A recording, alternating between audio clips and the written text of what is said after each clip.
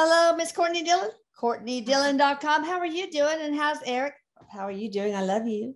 Eric says he's doing well. He's excited to be here. I think this is gonna be a really interesting interview. And yes, so I'm excited for it. Me too. Somebody told me that we need to interview Golda Meir. So shall we start? Yes. First of all, is she here? Yeah, she's right here. What do you see? So she's wearing actually like a very plain, dark suit. It's actually pants, which I don't think she wore pants much when she was alive, but she has a hat on, a red hat today. Okay. Yeah. Red and black, good contrast. All right, so it starts off with this. She says, "Thank you for having me." Oh, thank you for I'm very grateful to speak with you today. Oh, thank you. And we're likewise grateful. All right. So Golda Meir was an American citizen who immigrated to Palestine in 1921 to help build a Jewish state. She was eventually elected prime minister of Israel, becoming one of the first female world leaders. All right. So here are some questions for you, Prime Minister Meir. Golda, billions of people of different faiths consider the land of Israel to be sacred. From your perspective as a spirit, is there anything truly unusual or special about the Holy Land? Yes. Good question. Yes. Tell me more about that. During my various lives on the planet, I have been attracted to this particular land. This land holds collective memory of awakening. This land is home to many positive portals of awareness. Wow. So portals, good portals? Yes. How about vortices? Is that the same? Yes. It contains, she shows me a picture of the land and various portal centers within the land, making it particularly strong and inviting. It also holds memory for the collective unconscious, which will assist people in their awakening process. I did not expect that answer. That's cool. All right. The Temple Mount in Jerusalem has been considered a sacred place for millennia. What is the origin of that belief? We'll start with that, and there's follow-up questions. She goes back really, really far. Ancient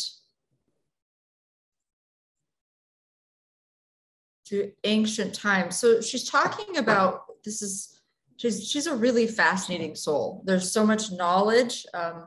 There's so much knowledge of history and just connections. She's interesting. If you have a question about other past lives, she has very interesting things to say about that. Okay. She's talking about shared stories. So one of the things she wants to mention is for humans to begin to notice the shared stories, the stories that are linked throughout myths, throughout history, and throughout time. One of the important tasks of humanity at this time is to observe what is shared and to uncover and she'll talk about the particular question in a second, but to uncover the lessons in these shared stories for humans. This particular question dates back to ancient Aramaic tradition. Okay. Tens of thousands or hundreds of thousands or thousands of years ago? Tens of thousands of years ago. Okay, cool. All right, go ahead. Sorry.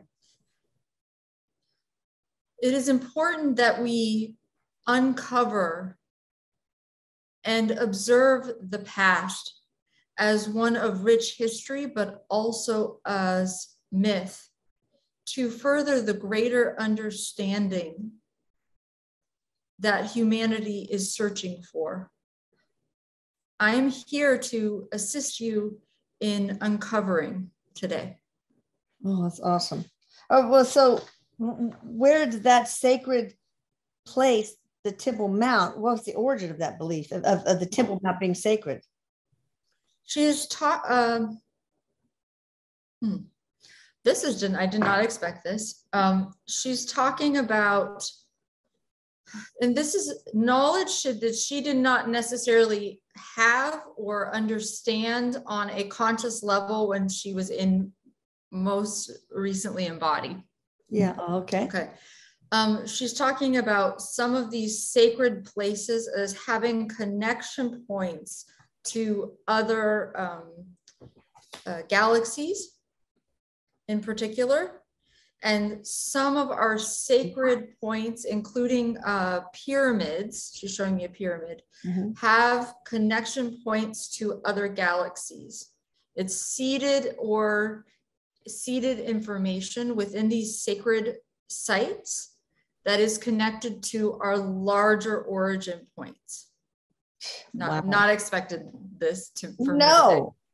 All right. And is there anything special about that location? Why there? Is it because of vortices and portals or? Yes. Okay. And she's showing me in particular lines, ley lines. Ley lines. Oh, yes. Wow. All right. What existed on that site before Solomon's temple?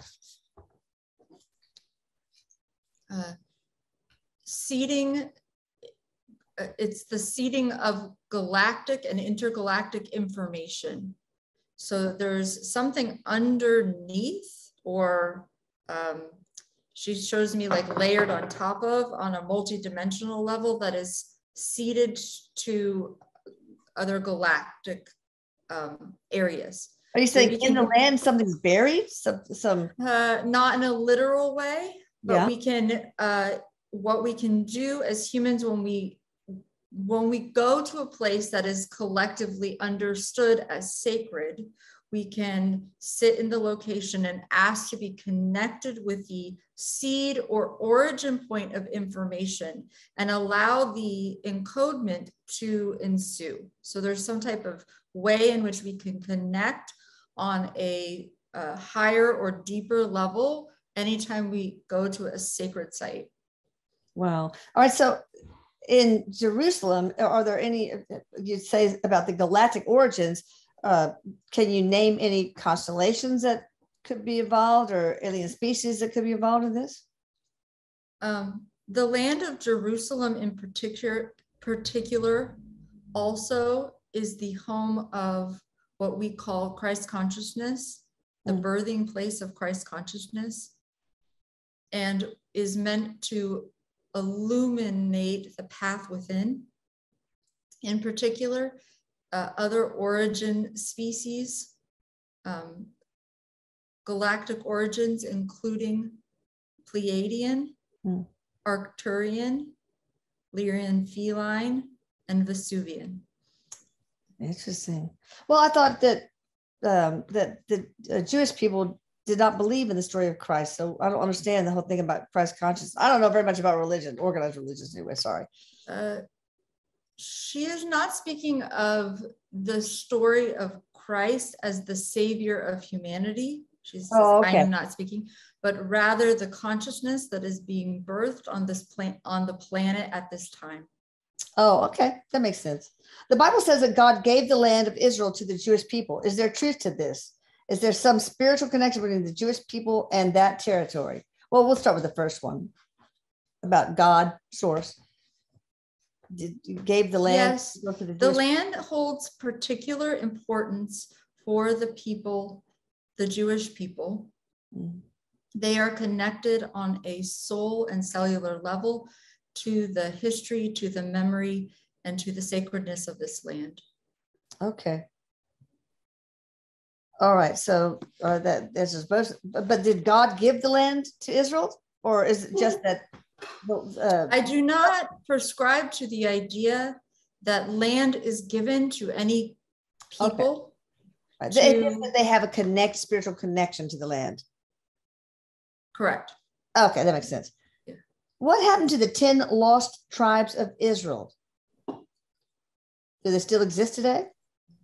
Or are they completely absorbed into other populations? She's smiling right now at the sort of esoteric nature of these questions. Yeah. Because she finds it funny to her that she is now sort of a spiritual teacher in a sense, because that's not exactly how she was known on the Yes, planet. she's a political leader, right? Yes. Yes. So she's just smiling at this. So the 10 tribes are absorbed and integrated within various cultures at this time. So they're not lost, Okay. but absorbed. So within the bloodlines of various cultures on the planet. Okay. Well, if they do still exist, it sounds like they do. Can you give us some examples of where they can be found? Morocco, she's showing me Morocco or Northern Africa. Okay. Greece. Okay. Israel, Russia, to name a few. Okay. What happened to the contents of the Jewish temple in Jerusalem, particularly to the giant golden menorah that is depicted on the Ark of Titus in Rome? I mean, does that menorah still exist? She's showing me an image. I don't know where, but it looks buried somewhere.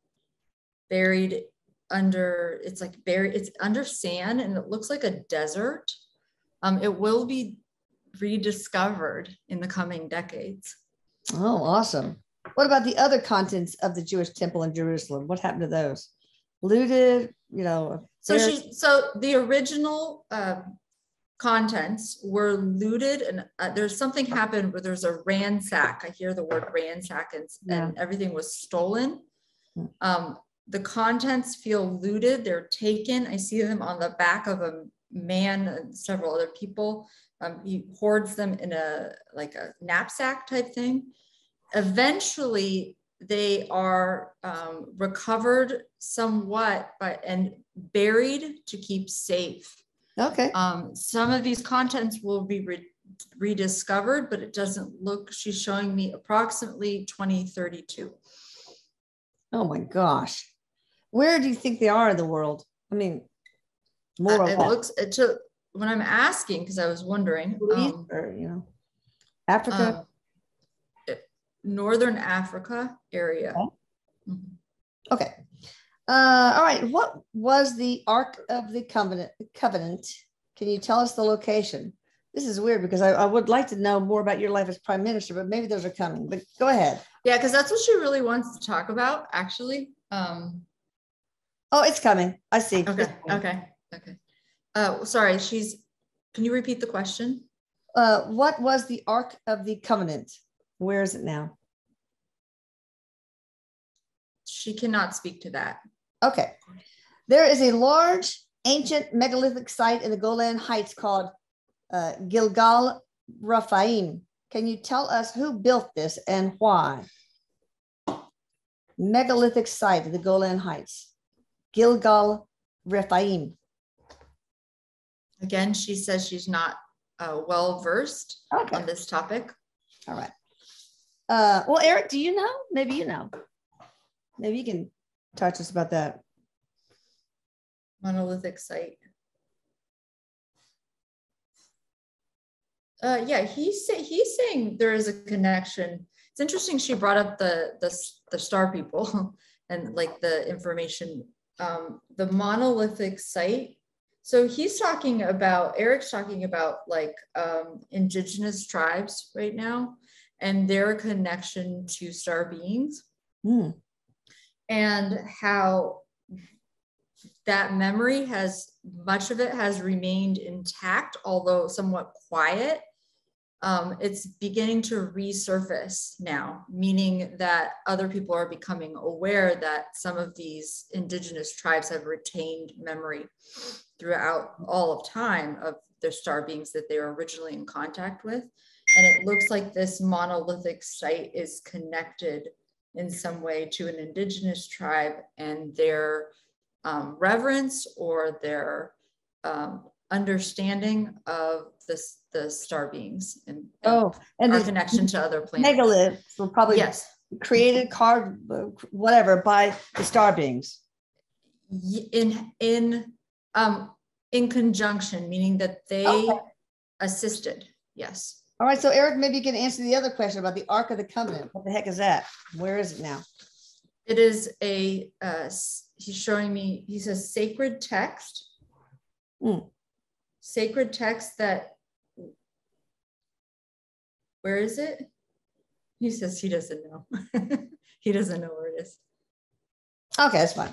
Yeah. All right, the presence of anti-Semitism has existed for millennia and shows no signs of disappearing. From your perspective as a spirit, why are people so anti-Semitic? I don't understand that either.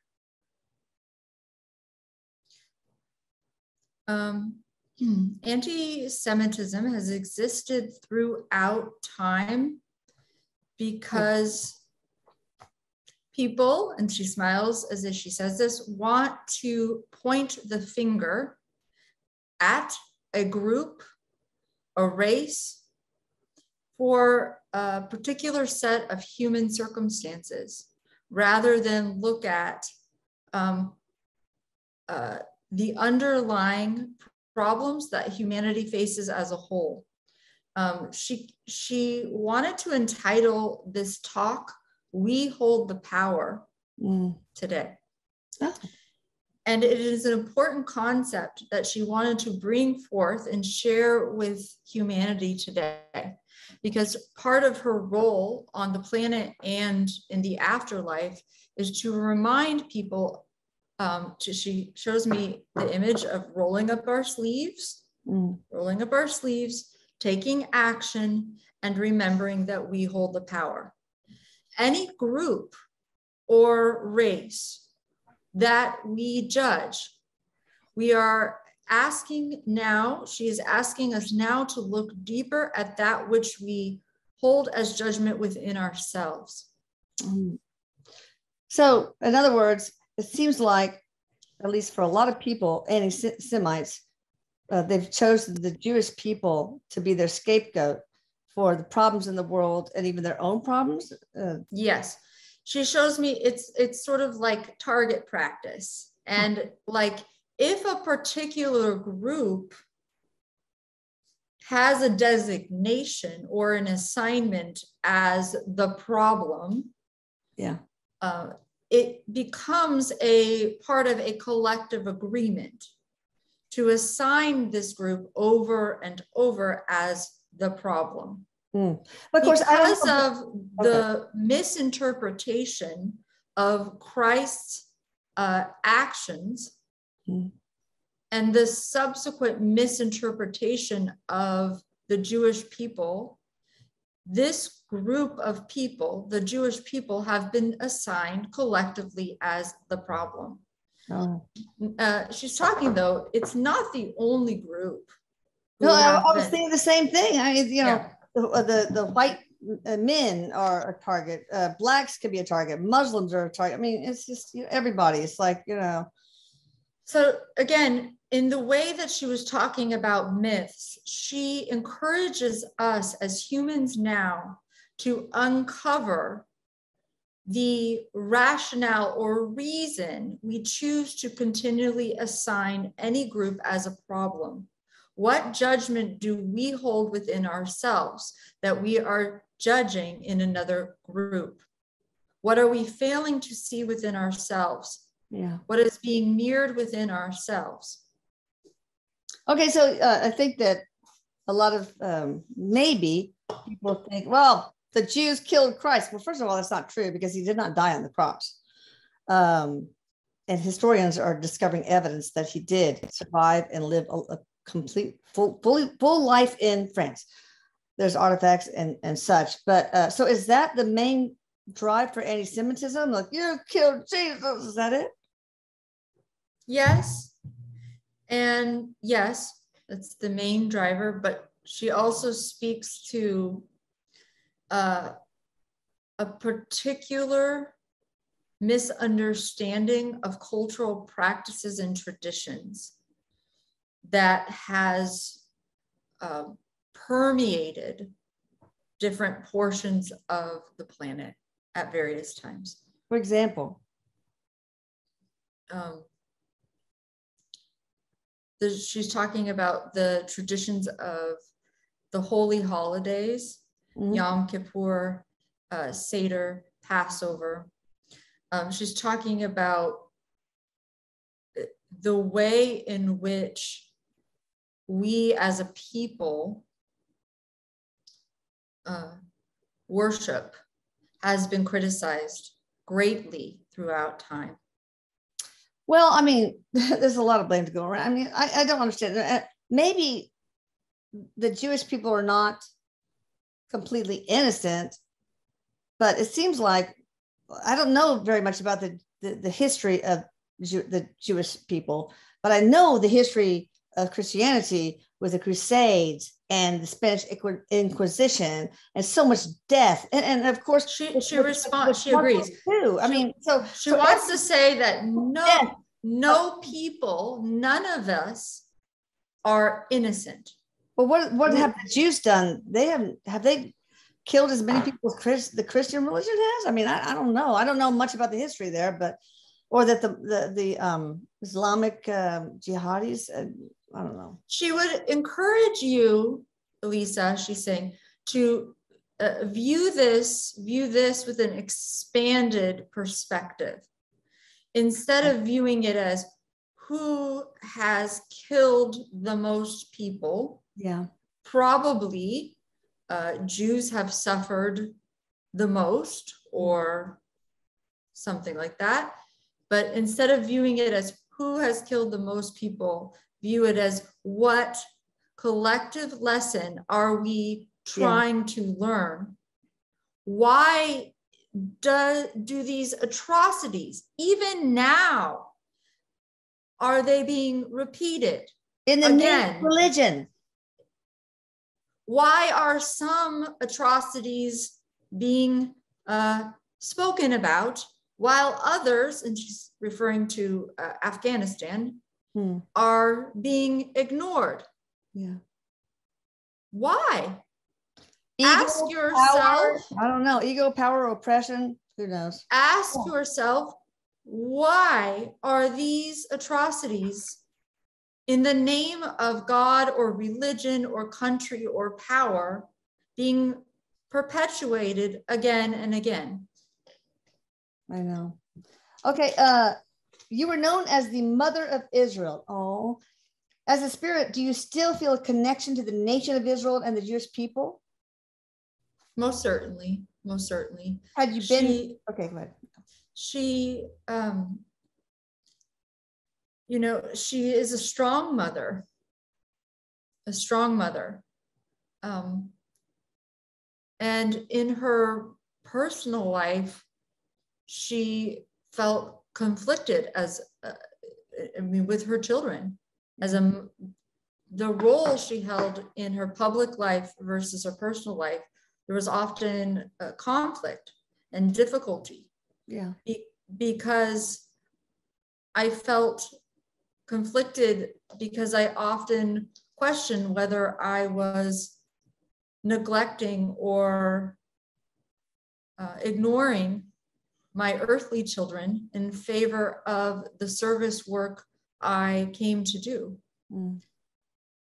I was and am a strong mother who felt that the nature of work had value. I ask each of you today to remember your own power and to remember that work, when we come together, has value. To not be afraid of rolling up your sleeves and getting dirty. Oh, that's nice.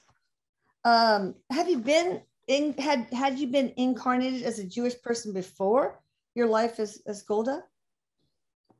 Yes. One of the things that she was showing me before getting on today was this. It was interesting. She said, I think you often ask the question, or people ask the question rather, you know, what is the most important life? Yeah, which other life most influenced your one as? Right. In this case, Golda. So she wanted to say, because she said, I could show you my life as a king as a dignitary, or as royalty. But I instead would like to show you my life as a slaveholder. And talk about the importance of understanding. This is the theme today, the message or the idea that we all are capable of atrocity, given the circumstance. This life, my life as Golda, was in some senses atonement for other lifetimes. I do not wish to speak of my life as a slaveholder to belittle myself or to speak ill of myself as a soul, but rather to give you who listen an expanded perspective, an expanded understanding that you too have been a various aspect of darkness. It is and remains a choice within each human to follow the light that they feel as a silent impulse within, or to follow the darkness.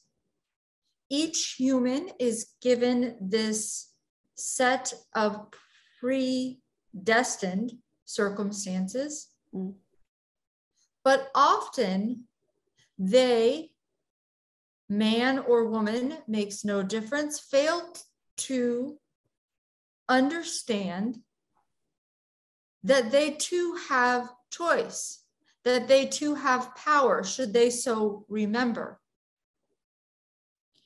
It is important now as humans, because I say to you with most certainty that you are facing the gravest of challenges, but also in the gravest of challenges, you have the greatest opportunity, far greater than any opportunity you have ever been given on the planet. Will I come back? Yes, I will. Remember simply the choice point that each of you is given as a silent impulse between light and dark. Remember that you have a choice to light the path forward for those who do not yet have eyes to see what is happening in this world. Show others through your light, not in judgment, standing in judgment of others who falter, because you too have faltered. You too have been the oppressor. You too have held slaves in captive. I am not saying this to glorify some of my past actions as a soul, but simply to explain that we are all capable of light and dark. And the atrocities we see before us, she's almost done. The atrocities we see before us are simply a result of human error in thinking. Yeah. Well, I don't know if I completely agree with you, because I think it's very important for us to play the part of dark to teach others what the light looks like. I mean, we have to come into some incarnations and do horrible things like betray our best friend, stab them in the back, in order so that they can learn the very important facet of love, forgiveness. It's like the Neil Donald Walsh's children's book, The Little Soul in the Sun. I think we need to play the part of the dark in order to help the collective. So I don't think it's an error. I don't think it's an error always in human judgment. No, she actually doesn't disagree with you. But one thing she wants to add is that we are at a distinct evolutionary moment. Okay. I feel it. Yes. Just, because yeah, I feel it. This is a distinct evolutionary moment. And okay, I'm just waiting because she's going to give me the right words. Distinct evolutionary moment in which many humans are choosing to integrate past themes, right? It's like almost like this is the moment in which many humans on the planet are waking or becoming aware of their light. Right. In a distinct manner that is unique to this moment in the evolutionary trajectory of humans. All right. So let's talk about the presidents that you served with, the US presidents. What did you think about Reagan? And in retrospect, what do you think about Trump and Biden as far as how the relationship with Israel, the Middle East conflict, et cetera? Let's start with President Reagan. She has nothing negative to say about any president, living or dead. Okay. So Reagan, she felt, I'm laughing. She says she doesn't have anything negative thing to say, but then she's about to say something negative. Sometimes, she liked him on a personality level, or likes him rather, felt sometimes that he lacked the understanding of greater conflict, or lacked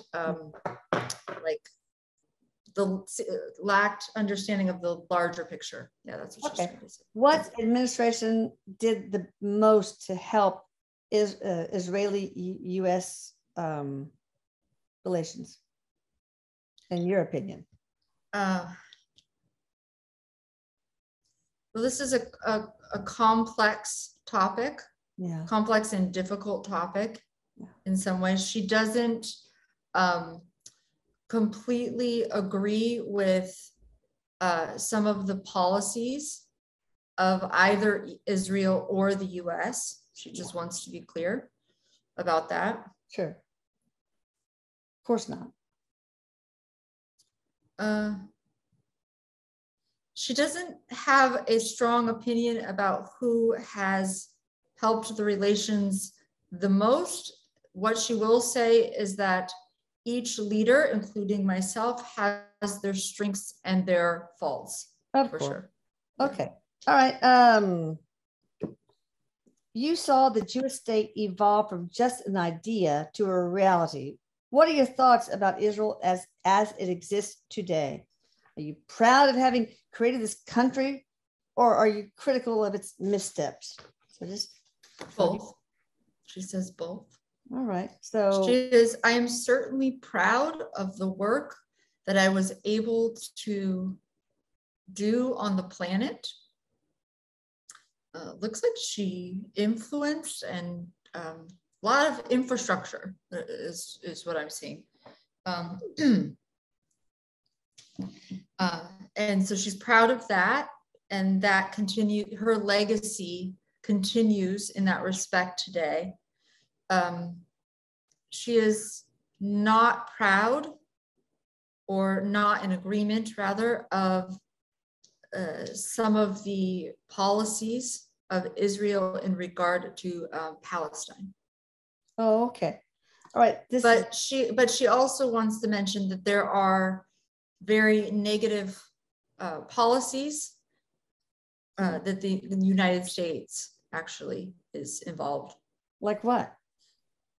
In particular, she has a very big problem with the way that the United States handled Afghanistan. Yeah. Okay. During your lifetime, you were dismissive of the Palestinians, even saying on occasion that you had never heard of them. Do you now have a different attitude toward the Palestinians? Yes.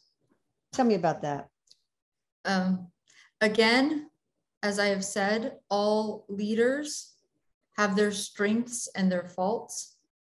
One of my faults was failing to understand the importance and role of the Palestinian people in my lifetime and their importance in the world, right?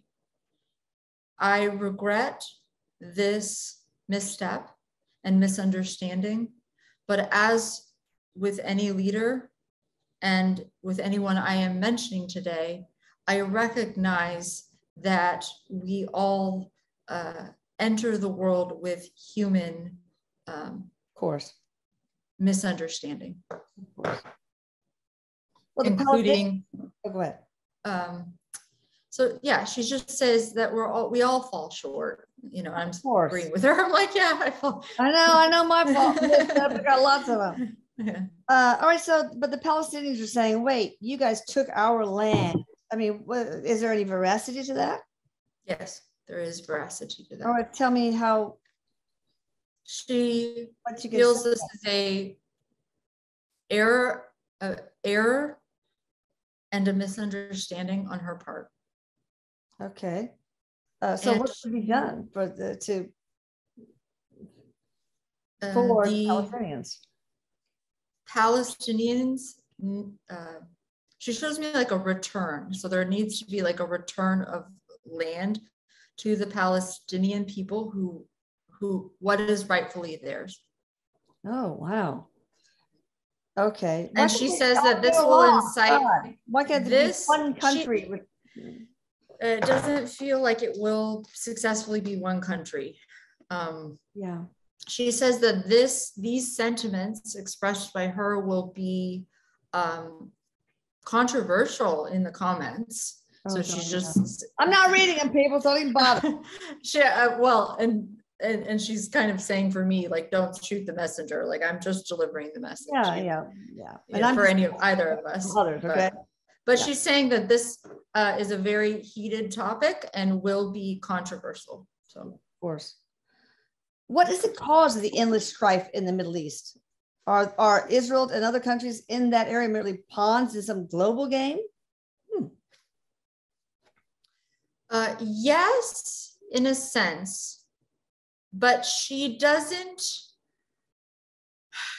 she's not at liberty or an expert to speak on the global game per se. Yeah. She can, it's not her expertise. But she does, from her perspective and vantage point, see that there are people who pull the strings, so to speak. Okay.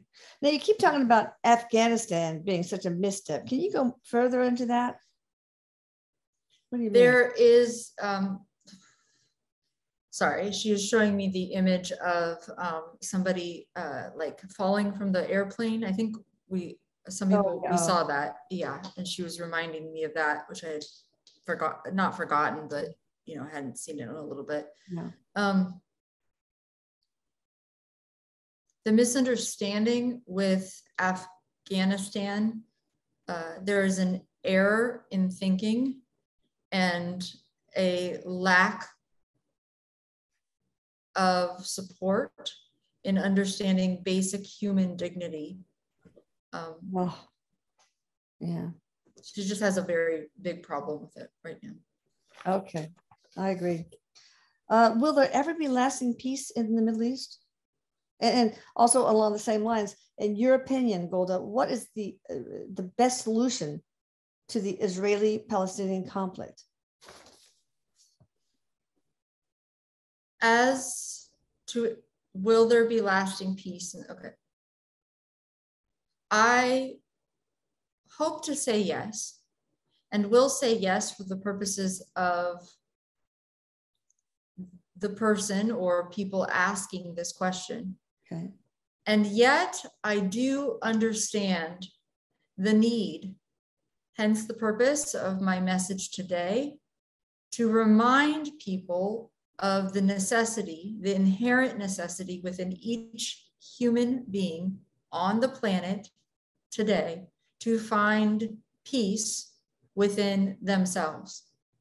Oh, God, yes. Wow. So maybe that's the macro is Israeli-Palestinian peace. The micro is peace within each of us. Macro and micro are seen as separate. I would encourage you to recall on some cosmic level or through some deeper understanding that macro and micro are in truth not separate, but one and the same. I agree. Now, Benjamin Netanyahu, Bibi, was Israel's longest serving prime minister. And many people have strong feelings about him either way, probably. What do you think of Bibi as a person and as a leader?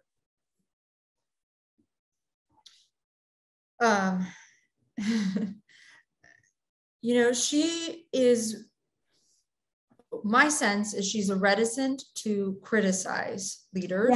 Yeah. Well, can you tell me just his good points and his bad points? Everybody has them. You can't deny us that. She'll start with she's saying, because people really had a strong list of her bad points when she's alive, and still do to an extent. She's with the territory.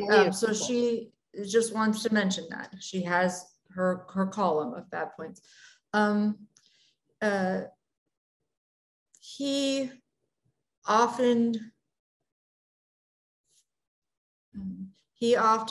fails to understand the greater picture of humanity. He is misguided in his attempt to, it's like he wants Israel to remain, or wanted rather, to remain in a certain position of power. And this position of power, the United States is currently doing this. This position of power is of utmost importance. And the way that other people are treated or other countries are treated is often an afterthought. Oh, all right. Name one good point about him. Highly intelligent. Okay. Well, did you see the global picture of humanity when you were a leader? Yes and no. I did not fully grasp the enormity of what is at stake as a global, as the global awakening ensues. So she's just, we view her as I'm just speaking for a second. We view her as being alive quite a while ago now. Yeah. But from the perspective of spirit, that's just, really, of course, not very long, right? And so she actually sees it as her life being on the precipice of what we're experiencing now, this global awakening, and how she kind of was an illuminator during, and she's giving me chills, during this time to assist what's occurring now. She doesn't see it as a long time ago. And so she's, didn't really fully grasp what the enormity of what is happening, but she did feel she says, strong call to service. Yeah. A strong call to leadership, and a strong call to the understanding that humans in and of themselves are important. Yeah. All right, just real briefly, Obama and Bibi Netanyahu didn't seem to get along very well. Can you tell us about that? Obama's relationship with the state of Israel and Benjamin Netanyahu? She does not want to speak on that topic. Okay. You just answered it then. Okay. In your time, Israel was a poor and weak country. Are you surprised that today is considered a rich nation and a world leader in science and technology? Did you imagine that outcome? Yes, she says she was and is able to imagine that outcome. And that was part of her role, to imagine a better outcome. Okay. Yeah, she really could actually Awesome. see this outcome. I didn't know it was weak and poor when she was, prime minister. Israel has always prevented neighboring countries from acquiring nuclear weapons. Should Iran also be stopped from developing nuclear weapons? Will Iran acquire a nuclear weapon, and will it use it? I mean, so basically, also, what do you think about the Iran nuclear deal? So to answer because she's saying there's just like a series of questions there, but to answer the first part of the question, no country, she wants to be very clear, no country should be in possession or hold nuclear weapons at this time. Too late. The horse is out of the barn, Golda. She does express some concern over this current situation. That said, she's just a staunch opponent of any and all nations who hold nuclear weapons. Yeah, it's awful. All right, so why is the administration trying to make this Iran nuclear deal? The U.S. administration, why do they want to do that? What's in it for them, except for the possible destruction of Israel? There are other forces at play that she is not at liberty to speak about. Okay. She will say that in the very near, so this is interesting, in the very near future, there will be an agreement within the next 10 to 15 years that all nuclear weapons on the face of the planet will be eradicated. Oh, good. All right. Will the Iran nuclear deal go through and allow Iran to acquire a nuclear weapon? Possibly, yes, but we are headed and she's talking about like the larger picture, right, which she's trying to speak of today. Yeah. As the larger picture is that we are moving, this is good news for me to hear, because I don't like any of this. But we are moving toward complete eradication of nuclear weapons on all levels. All right, good. That's where she sees the trajectory in the future. Good, but in the short term, yes, she does see it possibly. Yes. Will Iran launch a nuclear attack on Israel? I mean, of course, there's free will. I mean, there's quantum probabilities, but no, I don't think so. She doesn't think so. Okay, but it doesn't look. She's showing me fire. This is all playing with fire. I know. And the fact that governments are still engaging in this very base level behavior is problematic. On the internet, there are so many conspiracy theories involving Israel.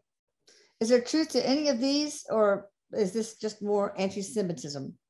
Well, I think we'd have to know the conspiracy theories they're talking about. So let's skip that one.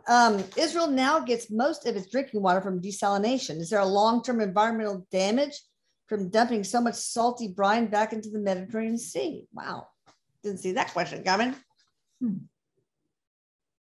Yes, there is a negative environmental impact. She keeps taking me out to the like bigger picture. Okay. The bigger picture. We will have great projects in place in the decade of 2030 to 2040 to restore the oceans. Oh, nice. All right, Golda, the former head of the Israeli space program, publicly said that both Israel and the United States have had contact with a galactic federation of extraterrestrial races. Is this true? And if so, can you tell us more about this? Yes.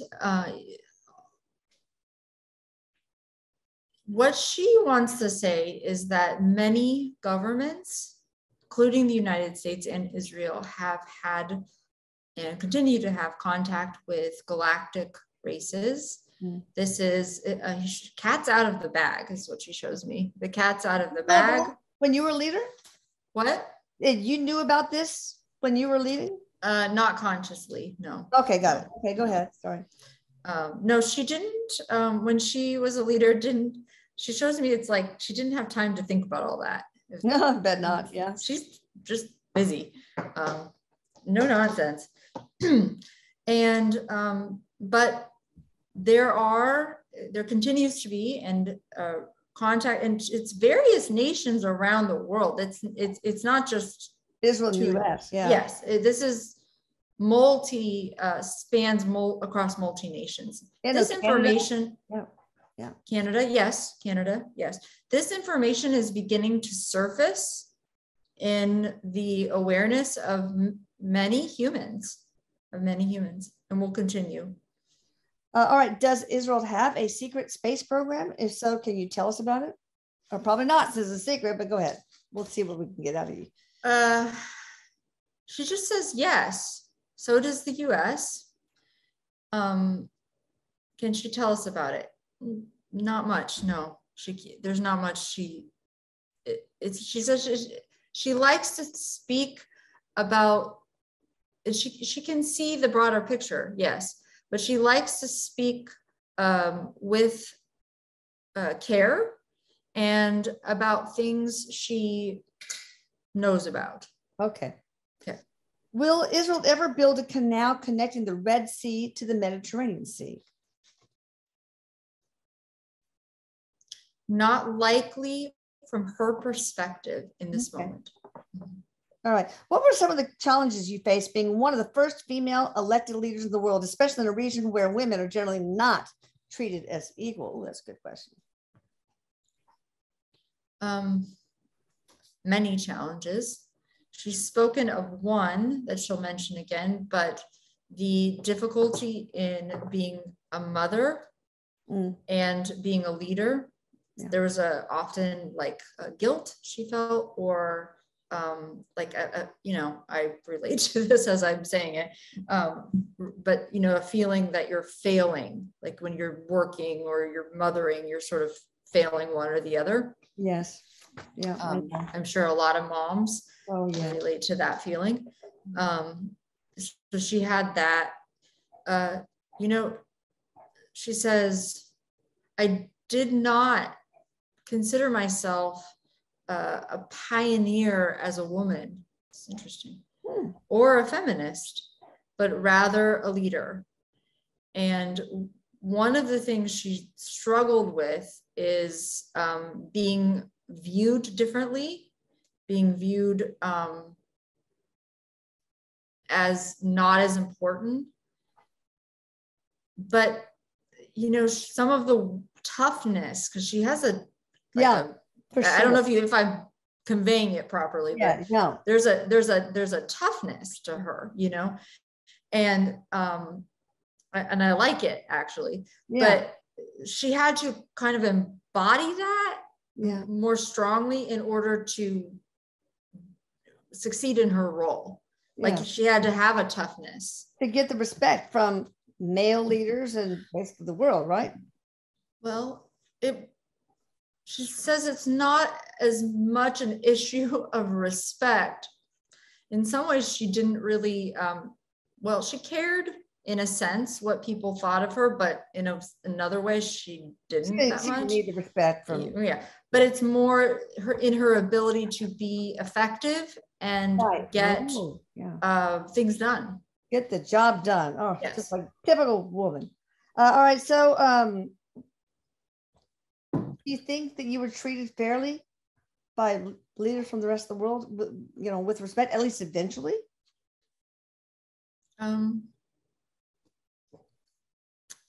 More or less. Yeah, more or less. Like yes and no is the answer. All right. Not by all, but by some. By some. She says she earned a place at the table. Yeah, I bet you did. All right. What was your spiritual mission in this incarnation? And do you think you fulfilled it? Almost finished. She smiles again and says, more or less, kind of shrugging.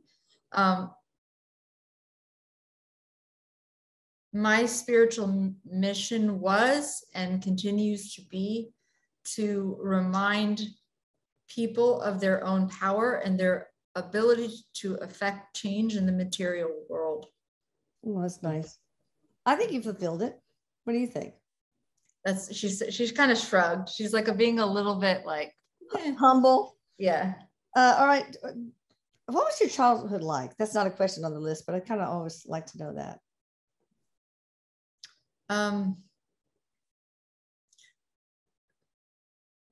Her mother, she's talking about her mother.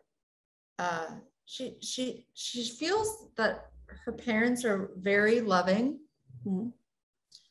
but her mother had a toughness about her, mm-hmm. which she kind of learned from or emulated. Yes.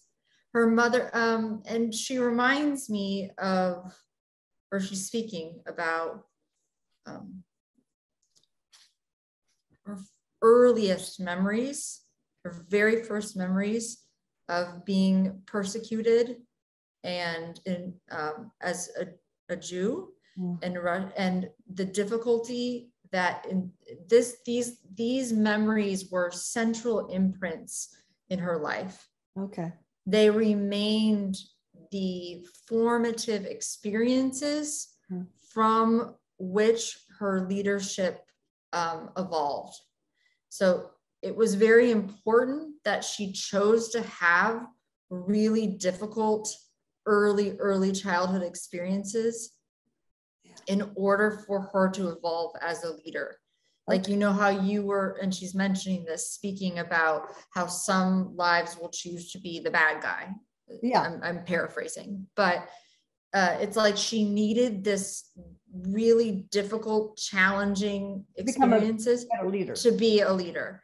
And she also needed experiences in her early years of being told she couldn't be something because she's a woman, so that it's like a firm decision or firm and resolute choice.